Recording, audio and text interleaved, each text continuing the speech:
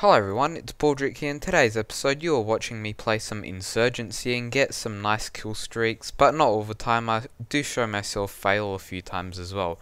Anyway, this game is a PC exclusive at the moment. I highly doubt it will be ported to a console unless it does very well, and it is an excellent tactical first person shooter. It is not a run and gun type of shooter. You have to really strategically plan out what you're going to do. You need to try and get behind the enemies, take them out, and then capture objectives. It's got game modes like search and destroy, and it is a great game, and I think that's what I'm going to base this commentary on.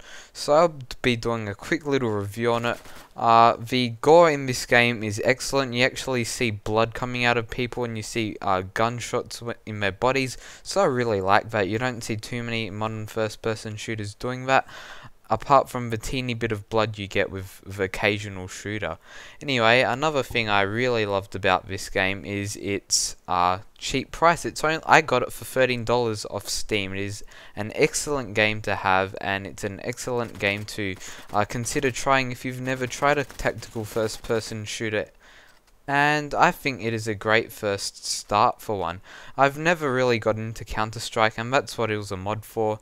And really, I don't see how you could hate this game unless you're really, I guess, stuck on one franchise like Battlefield or COD. But if you're willing to give lots of games a go, this is definitely the game to get.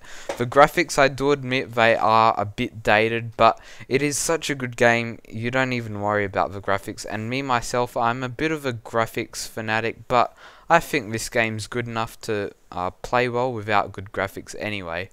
What else can I say about this game? This game is made by indie developers, so if you are into indie games, I guess you can give this game a shot as well.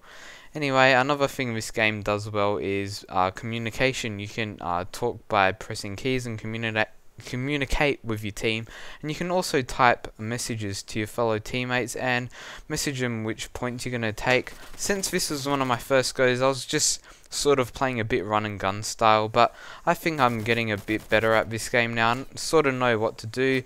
The maps are great. Obviously the textures aren't the best, but they're definitely very fun to play on. They're very well made. There's nice choke points, and there's definitely ways to get out of those choke points if you use your brain a bit.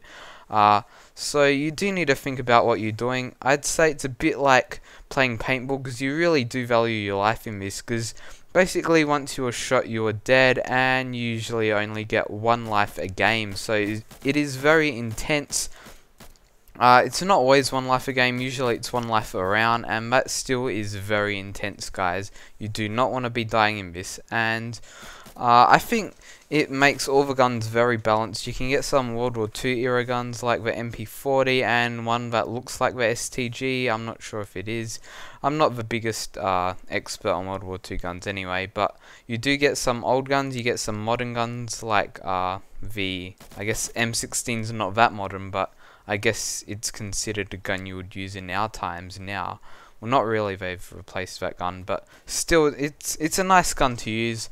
Gives you a good feel of warfare. You are playing against terrorists, and you are on the USA side, or you can play as the terrorists. And usually you're just defending bombs that are going to go off, I guess. So it's like search and destroy. I think that's about it for my quick little review on this awesome game. Definitely go on Steam and pick it up. And the good thing about this game is you don't need a high-end system to run it. I play this on max graphics easily because I've got a gaming PC, but it's also available for Mac OS X and PC, so that is very good that the developers have included Mac OS X for those Mac gamers out there. There's not too many of them, but there are some. Anyway guys, thanks for watching this quick little review. I'd really appreciate it if you subscribe to my channel for more Insurgency gameplay. Thanks for watching guys, see you later.